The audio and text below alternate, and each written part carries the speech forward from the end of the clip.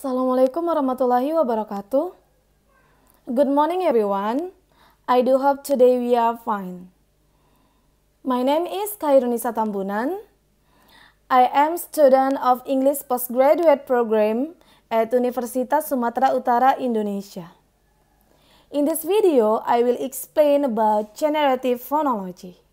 They are distinctive feature, phonological processes, and phonological rules. Before I'm going to start my presentation, first of all, praise and gratitude we say to the presence of Almighty God because give all a chance and how to do our activities as usual. Okay, here the first material. We can see the title from the slide that's about distinctive feature. What is distinctive feature? A distinctive feature is the smallest unit of phonetics in generative phonology. For indicating opposite traits from a phonetic parameter, we use a binary system which uses pluses and minuses to show whether or not the attribute is present. Here are the distinctive features based on Schane. For the first binary features, major class features, manner features, place of articulation features, and body of tongue features. The sign of plus is given to the segments that have the features, otherwise minus mark is for segments which don't have the features. Okay, here the part of binary feature. By using the binary system, we only need to set up one feature, like voice as plus and voiceless as minus. This notation is perfect for any feature that shows the opposite of something else. Because the binary system is so simple, we can ask if all features, even those that don't seem to be binary at first, can be interpreted in binary. The next slide is major class feature.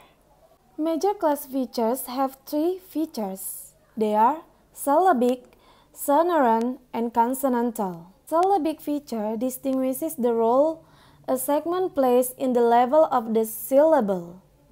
Generally, consonants are minus syllabic, while vowels are plus syllabic. This feature has advantage to characterize syllabic nasals and liquids plus syllabic from their non-syllabic counterparts. Another feature is sonorant. This feature is related to the resonant quality of a sound. For intenses, vowels are always plus sonorant, same as nasals, liquids, and semivowels. By contrast, the obstruents, stops, fricative, affricates, and laryngeal glides are sonorant. The next feature is plus consonantal, related to a narrow constriction in the oral cavity. For example, stops, fricative, affricates, nasals, and liquids are plus consonantal. On the other hand, vowels, semivowels, and laryngeal glides are classified as minus consonantal. The table presented a contrast between syllabic, sonorant, and consonantal. Okay, the next is manner features. Manner features are proposed to distinguish obstruents, stops, fricatives, and affricates, and distinguish nasals from liquids, and for the latter, letters from non-letters. Among the obstruents are those with continuous frication throughout plus continuant. The fricatives and thus beginning with total occlusion, minus continuant, the stops and affricates. Continuant also distinguishes minus continuant from plus continuant. Affricates and stops have different release.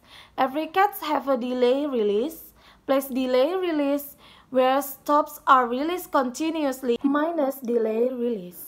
The other manner features is strident. To distinguish among the continuants, strident is related to the outgoing air hitting the teeth or the uvula. labiodental, alveolar, palatal-alveolar, and uvular are strident. Besides, bilabial, dental, palatal, and velar are non-strident. The delay affricate release is always strident. Another main features are nasal and lateral. These features differentiate various of the sonorant consonant. Okay, here place of articulation features. For principal places for consonant articulation as claimed by Chomsky and Hale in Schane, 1973 are labial, dental, palato-alveolar, and velar, based on whether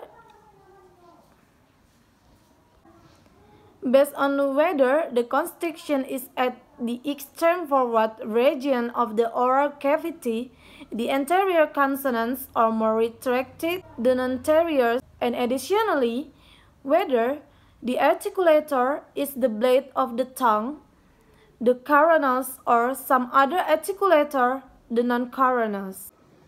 Labials and dentals are the plus anterior consonants, whereas velars and palato-alveolars are the minus interior consonants. On the other hand, labials and velars are the minus coronal consonants, while dentals and palato-alveolars are the plus coronal consonants. Okay, here the body of tongue features. You can see the first figure. In the vowel classification, the parameters are high, mid, low, front, back, rounded, and unrounded. The parameters relating to backness and rounding are of course binary.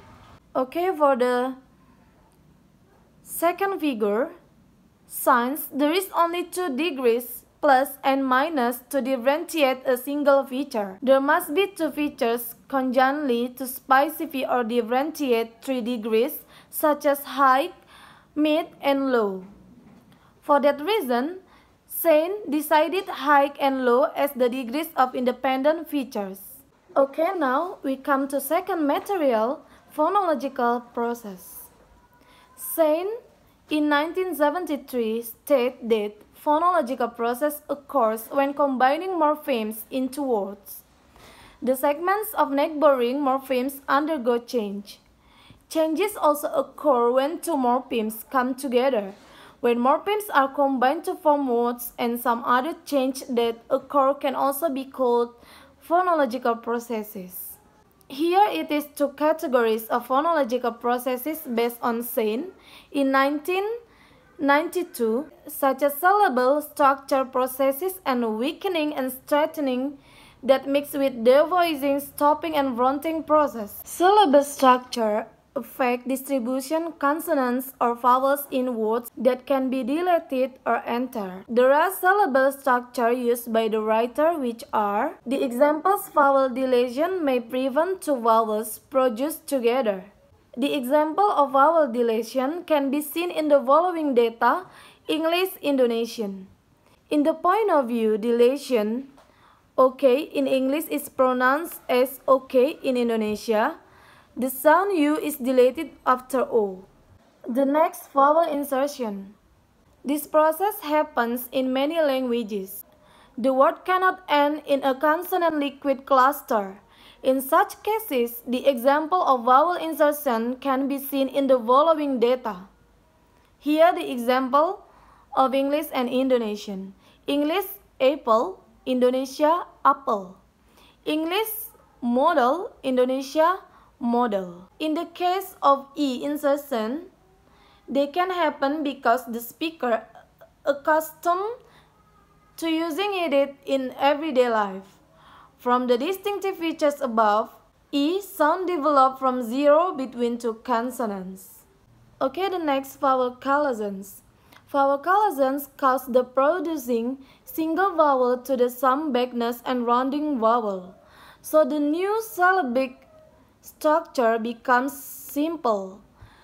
The example of consonant collisions can be seen in the following data. Here the example of English and Indonesian. In English we can pronounce photo. In Indonesian we can pronounce photo. In English we can pronounce idea. In Indonesian we can pronounce ide. In the case of O collisions, the word photo in English is pronounced photo. In Indonesian and occurs between F and T sound. From the distinctive features above, O sound becomes O, which has some contrast features from O sound like hike when it occurs between two consonants.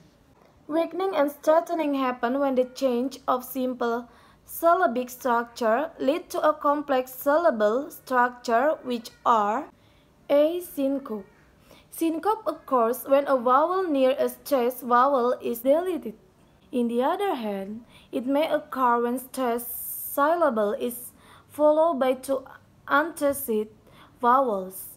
The vowel which following the stressed syllable is often followed by a single sonorant consonant.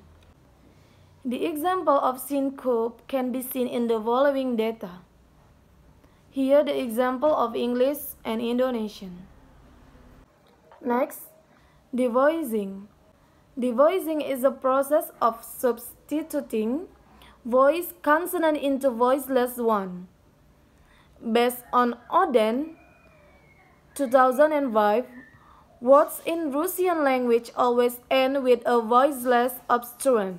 Stopping is a process of substituting fricatives with stop. Fronting is a process of substituting a sound produced with posterior organ of speech into a sound produced with anterior organ of speech. Okay, now we come to third material or last material about phonological rules. A phonological rule is a formal way of expressing a systematic phonological or morphophonological process or diachronic sound change in language. Phonological rules are commonly used in generative phonology as a notation to capture sound-related operations and computations the human brain performs when producing or comprehending spoken language. They may use phonetic notation or distinctive features or both.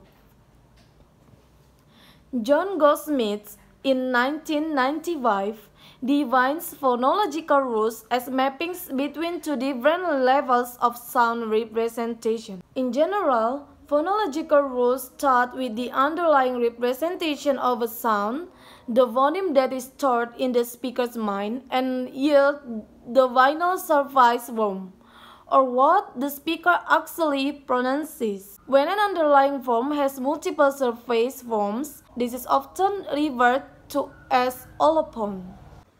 Okay, the idea behind phonological rules.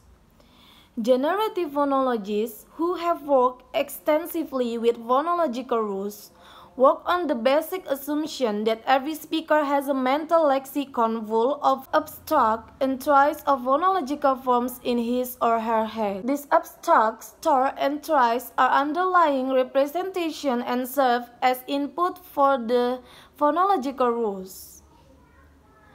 These underlying forms then undergo a derivational process which is defined by the phonological rule.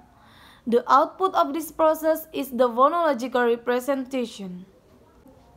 Here we can see underlying representation, then phonological rules, then phonetic representation. Underlying representation, phonological rules, phonetic representation. Also, phonological rules are used with lexico-phonological in the sense that it is a theory in which morphological. Also, phonological rules are used with lexicophonology in the sense that it is a theory in which morphological and phonological rules are brought together within a single framework. Underlying representation phonetic. According to Katamba, 19 1989, the following phonetic, according to Katamba, in 1989, the following phonetic realizations are to account for the formulation of such rules. Pit becomes pull, take becomes took, kill becomes cool, and attend becomes acoustic. He states that the rules needed to account for the above examples are as follows. A. Voiceless stops are aspirated at the beginning of a stressed syllable. B. Consonants are labialis rounded before rounded vowels. C. Filler consonants are fronted before high front vowels. The next about assimilation. Hyman in 1952 states that assimilation refers to all adaptive modification of segment in a chain of segments by a neighboring segment. Driven in 2004 states that assimilation is a process whereby one sound causes an adjacent sound to be more similar to it. From the point of distinctiveness,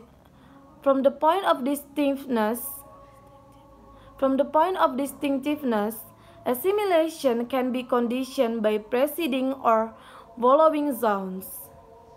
Assimilation patterns manifest three subtypes.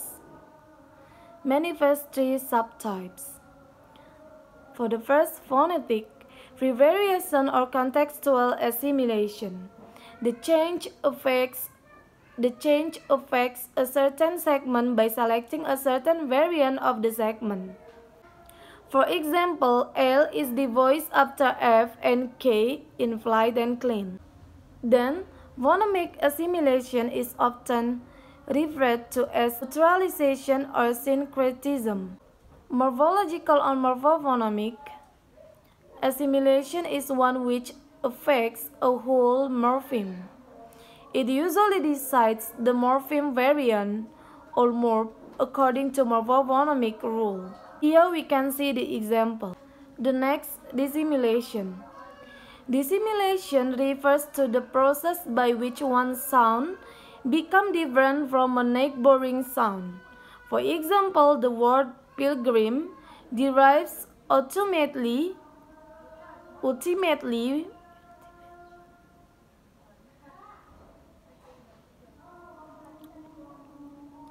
a special case of dissimilation is haplology, in which the second of the two identical or similar syllables is dropped. Examples include the standard modern British pronunciation of Worcester and Gloucester with two syllables rather than three, and the common pronunciation of library as if it were written library. The next, deletion. Annihilation or deletion is the omission of one or more sounds, such as a vowel, a consonant, or a whole syllable, in a word or phrase. The word elision is frequently used in linguistic description of living languages, and deletion is often used in historical linguistics for a historical sound change. For example, most American English speakers do not pronounce the D in handbag. So, it is a process by which a sound present in the phonemic form is removed from the phonetic form in certain environments. Okay, the next, metathesis. Metathesis is an aspect of the English language. It is the transposition within a word of letters, sounds, or syllables. Asterisk becomes asterisk. Integral become integral. Okay, that's all my presentation. I think this is very amazing for me because I can meet you all here today. Thank you for your attention. See you.